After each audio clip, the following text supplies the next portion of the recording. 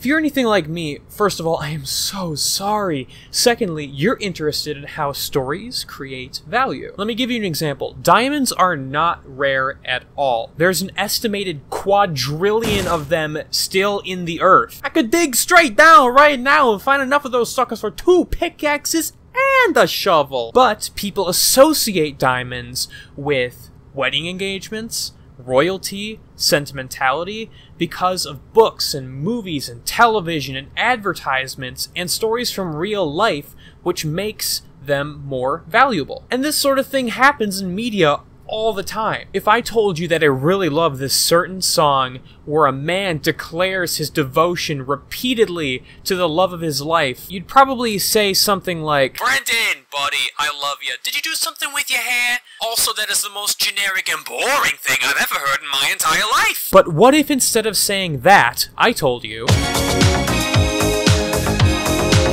look, you either have fond memories of the song itself, or you remember getting hit with the errant link to Rickroll combo. Either way, the story surrounding the song makes the song more valuable. But does that mean we could take, say, this very funny and cute image of a lady holding an opossum in a witch costume and infuse it with a completely made-up story to make it more valuable? I don't know.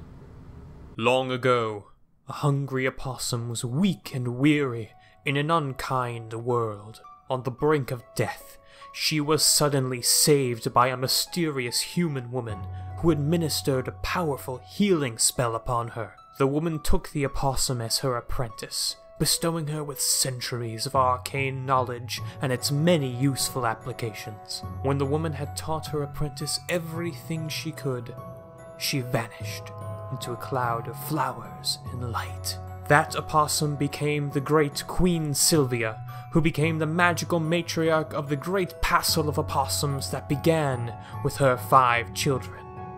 Lady Manuela the Cunning, Sir Esteban the Generous, Adriana the Studious Royal Scribe, Ramona the Boisterous Champion of Familial Unity, and Todd. Generations later, as the family and their miraculous powers continue to grow ever greater, the character and deeds of these noble opossums are still revered and celebrated, and they shall be remembered forevermore.